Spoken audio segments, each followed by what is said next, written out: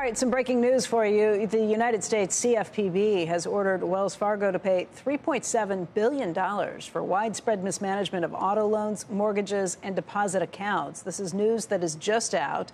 Back in November, the expectation was there would be a settlement of more than $1 billion. If that was the case, that was going to be the largest settlement on record. But again, early word on this is $3.7 billion. This is just the early opening statement from the CFPB. Don't know the details on it just yet, but you can see that stock is off by about 3.25%. Let's bring in Jim Cramer, who is down at the New York Stock Exchange. Jim, again, breaking news. Don't have more than a quick statement, just looking into the backdrop on this. Yeah. Okay, so they had already, it was $1.7 billion new. They had $2 billion that's been under remediation, and it's not clear how much of that $2 billion was already paid. A lot of it had been paid. So 1.7 is the focus.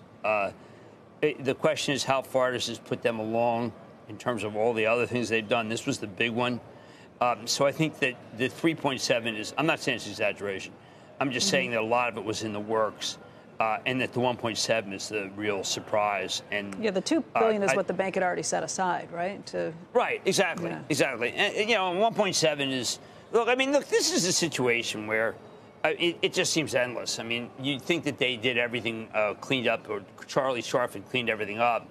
I'm not even saying this is the last one. I am saying this is probably the last big one.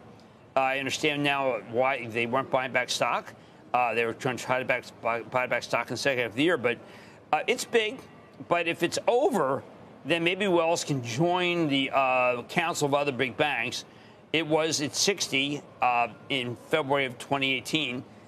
All the other banks are well in excess. So I just think, remember, 1.7, the 3.7 is an agglomeration. 1.7 is new.